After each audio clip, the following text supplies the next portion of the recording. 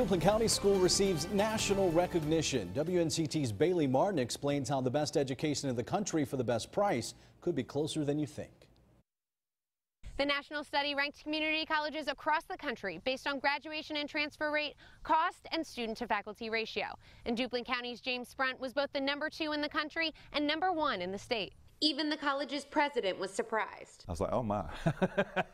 When smartasset.com ranked James Sprent so high on their list. It was a little bit of a shock and a great honor, and it sort of gives you a good feeling inside.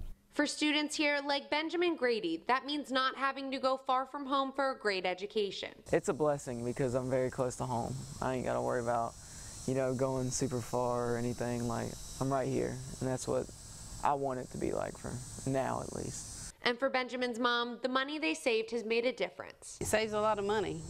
So we can put it on our other kids too. President Boham says this ranking shows that Duplin County shouldn't be overlooked when it comes to education. Just because you are located east of Raleigh and in a rural area in North Carolina does not condemn you or mean that you shouldn't be able to have access to things that most anybody in the state or maybe even in the nation would be able to access. The college will be reaccredited by the state this year. North Carolina is home to 6 of the top 10 rated colleges in the study, including Pamlico County Community College coming in at #3.